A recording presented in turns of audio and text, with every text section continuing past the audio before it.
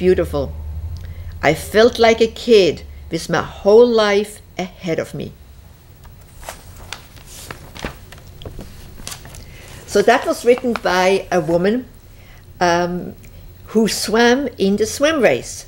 At the time, she was a graduate student at the School of International Relations at University of California, San Diego, but a proud native of Massachusetts.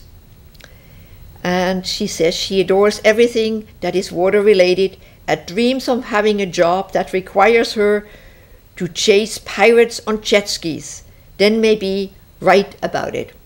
So this woman obviously has a wonderful fantasy life and is a great writer and a great swimmer, because 36 minutes is a pretty good time for a mile when there are waves and winds and a lot of other swimmers. There will be again a swim race coming up. So if you're interested in starting to train or to sign up, because they normally fill up very quickly. Last year we had 150 people with some on the waiting list. So go to Charles River Swimming Club and find out how you can qualify and how you also can then get a bumper sticker that says "Swam in the Charles." So swimming in the Charles is something that the Charles River Conservancy has been working on for 11 years. In fact, it was one of the reasons I started the Conservancy, because I love to swim in rivers, and growing up I swam in rivers in Switzerland. And working together with CRWA, the DCR, MRWA, the Department of Public Health, the EPA, the DEP, all these groups work together to make the water cleaner, to test it, and to find a safe way for everybody to enjoy the river. So let's go further up the river and look at some more images and then have some more stories. We're now coming by the lagoon, and soon we will be at the Harvard Bridge. Well, we are too far now. We will soon reach the Harvard Bridge or the Mass Avenue Bridge. And I have a poem about that bridge, and it was a poem that was written for State Representative Marty Walls, because she spoke at the celebration of a celebration at MIT. It was the 50th anniversary of the Smoots. And if you don't know what a smoot is, listen to the poem and you might find out more. It's a poem, it's called The Lost Smoot Verses from the Engineer's Drinking Song by Joseph LaRusso. A boy quite fair named Ollie Smoot was laid out end to end to measure out by metes and bounds a bridge without a bend. Halfway to hell did Ollie tire and cried out, "I'm through! Alas, that I'm but 5 feet 7 and not 11 feet 2.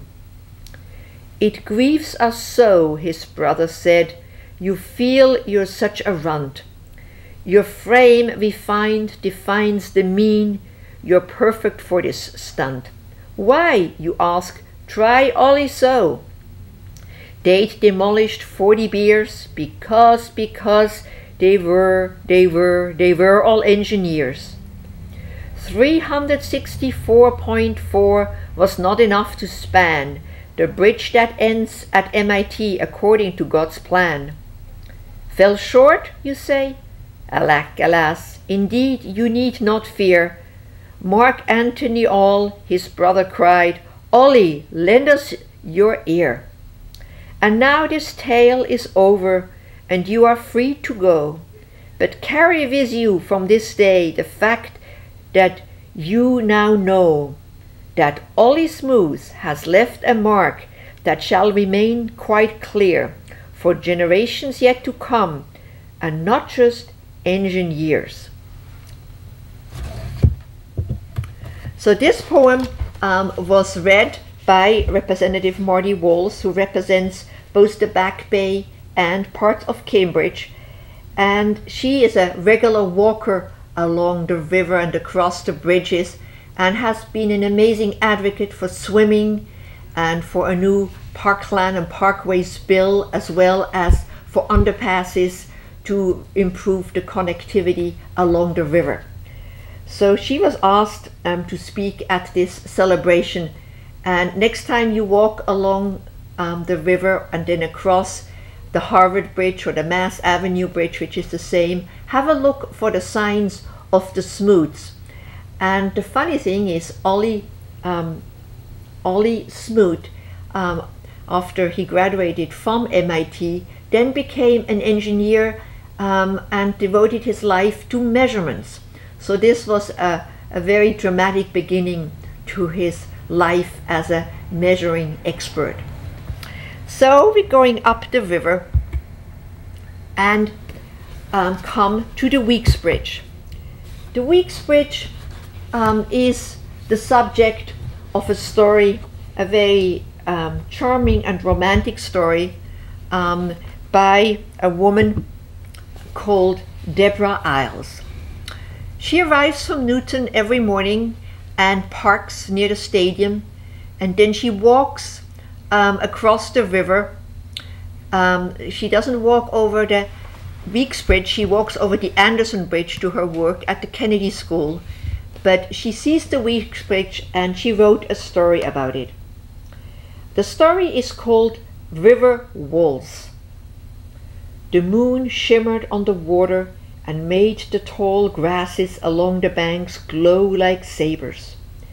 Gentle breezes rustled the cattails and danced with a Mozart waltz tinkling from a tape deck under a tree. Tables and chairs were scattered about on the grass, and young people drifted among them. It was springtime, 1983, a soft May evening, just a few weeks before commencement. A classmate in Dunster House had been inspired to host waltz on the Weeks Bridge. I felt lucky to be among the guests. At the time, my musical taste veered more towards the Pretenders and the Psychedelic Furs. But what girl, no matter how punk, could resist the idea of waltzing on the footbridge, seeking some poetry and grace as we approached our final college days, already feeling the creeping nostalgia. What matter that we did not know how to waltz, or that the bridge is an incline, or that the traffic must continue on Memorial Drive? What matter indeed? I pulled a champagne-colored party dress out of a heap in our dorm room. One of my roommates had arrived at Harvard with a giant carton of such dresses, worn by her glamorous mother during the Johnson administration. With rhinestones, lipstick, and hairspray, I was transformed, worthy of waltzing in moonlight. My future husband was with me that night, dashing in his Keezer's tuxedo. We all danced and sipped wine, clustered together in our finery, staying in range of the music and the twinkling lights. We leaned on the rough balusters of the bridge and gazed at the lights in the Welt boathouse.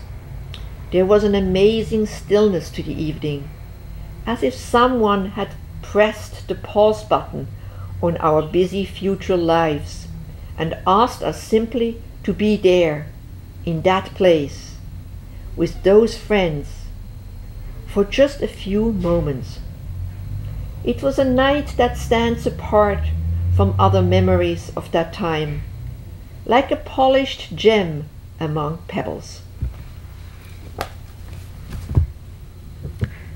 So that's the story written by Deborah Isles, and the Weeks Bridge often has Harvard students dancing on it.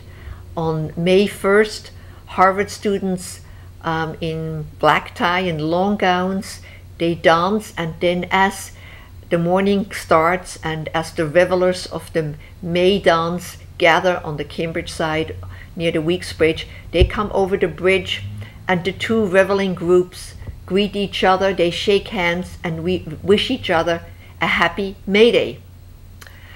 And also the Weeks Bridge is used for waltzing, no, not waltzing, of tangoing during full moon. So look on the website of the Charles River Conservancy to find the information about the dancing on the full moon. Well, we're coming soon to the end of the show, and in case you want to learn more about other programs of the Conservancy, you find those on the website. About the Sunday games, which are in the summer. Under those trees, under the shade of those trees, is yoga. Again, will be on Sunday afternoons, starting in the summer. And here is the Weeks Bridge, looking at the Weld Boathouse that was described in Deborah's story. Our volunteers, and we had 2,700 this year, planted another 10,000 bulbs, and in the spring the daffodils will all come up. Going up the river, although we are still in the middle of the city, it gets very poetic up here with the boathouses, and the boathouse with the rowing going on with all the flags. A lovely bridge, the Elliott Bridge, named after Charles Elliott, the landscape architect, and his father, the Harvard president, with the golden glow underneath. And here is the wonderful river, again rendered in watercolor. So you find those images on the website, but before we get to the website, I want to thank the people who helped us put that publication together, and who help us as we do the work along the Charles River Conservancy. And if you are interested in receiving a copy either of the 2007 River Stories or of the River Stories that we published in 2010, go to the website where you can see the full copies. And I hope you'll come and visit our website, and also that you will watch our YouTubes with previous shows along the Charles River.